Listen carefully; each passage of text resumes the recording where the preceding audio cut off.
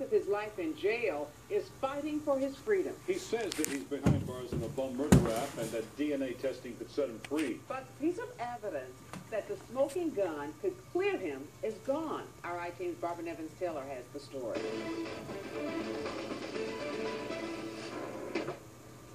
You can call me a murderer. You can call me whatever you want, but it doesn't make it true. But Ronald Long was convicted of murder, shooting, and robbery in 1985. His death sentence overturned, he's still got to serve at least 30 years. I'm still in prison for something that I didn't do. And that's my reality, and that's my nightmare every day. I gotta live this nightmare. Now, can a cigarette butt found at a crime scene in the 80s prove that Ronald Long is innocent? Long believes that new DNA testing on that cigarette butt found right here at this Atlantic City gas station will prove that he didn't kill or shoot anyone. But New Jersey law enforcement officials say that cigarette butt is lost. It's excuse making. Any kind of way you want to put it, it's excuse making.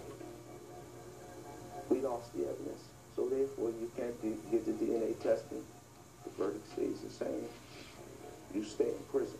Ronald Long is a jailhouse lawyer who has helped others. I've gotten several murder convictions over time. I've gotten people out of prison who were serving life sentences. His own case is frustrating. You know for a fact, especially Channel 9, there's a lot of people in jail that didn't do it. Let's go to the back streets of Atlantic City, 1982. Ronald Long, honorably discharged from the Marines, is hanging around. He's waiting to go out on a ship as a merchant seaman. December 11th, an apartment robbery, a man shot in the head. An hour later, a liquor store. The manager is murdered. A few hours later, a gas station robbery. An attendant is shot. 25 caliber bullets used in all the shootings. A gun is never found, but on the street, cops are told Ronald Long has a 25 caliber pistol. The police came looking for me, and they said that I shot somebody. What happened to your gun? I got rid of it. Why? Because we bought guns and sold guns all the time, so it was really not a big deal. The gas station clerk didn't pick Long as the shooter. They threw the gas station crime out after I wasn't identified in 3 separate lineups. The victim in the apartment shooting first named another guy as the shooter. He told them that it wasn't me. Then they got him to change his story and say it was me. And at the liquor store, there was an eyewitness to the murder scene clearly. The prosecutor had the eyewitness hypnotized and given amnesiac instructions to forget everything. In the county jail, prosecutors offered a deal. So I'm not taking a deal because I didn't do it. Prosecutors did make a deal with a jailhouse snitch, Paul Pettigrew.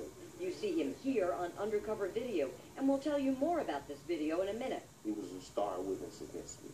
He said I told him that me and my cousin did the crime. In recent years, private investigator Maria Palumbo took up Long's case.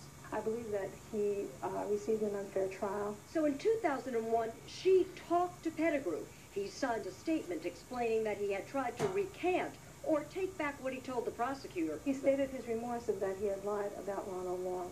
Recently, Pettigrew told me he would only talk about the case for money. We said no, but we still wanted to get to the truth. So we sent our I-Team producer with an undercover camera to sit down with Pettigrew. Did you, even though you knew Ronald Long wasn't involved in that crime, did you say something that might hurt Ronald Long because the prosecutor was putting pressure on him? Yep. And that's why later on, years later, you tried to recant when you wrote that statement down. Yeah. So why didn't he go through with it and tell the truth? I knew Rosenfeld, who was a prosecutor on that case. And he, informed me that, if I do, that means that my part of the case of the bargain would have to be reopened. Remember, the gun was never found. The only physical evidence was the cigarette butt. At trial, a cop testified it was a Newport. I testified, and they made a big deal of me smoking Newports. Another police officer testified no saliva was found on the cigarette butt, but he also said he never saw a lab report. The lab report didn't turn up until 2004, in the middle of Ronald Long's appeals to get DNA testing based on the newest methods. Here's a state crime lab report, and it says that the cigarette butt not examined. Right. And then there's another notation at the bottom. No blood substances were discovered. Even more confusing, 2 different analysts' signatures are on the report. One says the cigarette butt wasn't examined, and the other says no blood substances were detected. The reason she says nothing was detected on it is because it was not examined. It's not examined then, let's examine it now. But the Atlanta County prosecutor told the court the cigarette butt is lost. I got the death penalty, so it's not like some jaywalking case. I got the death penalty, and they took over 20 years of my life. They better have that cigarette butt, and somebody should be made to look for it. Pursuing the cigarette butt is not at all going to solve the case.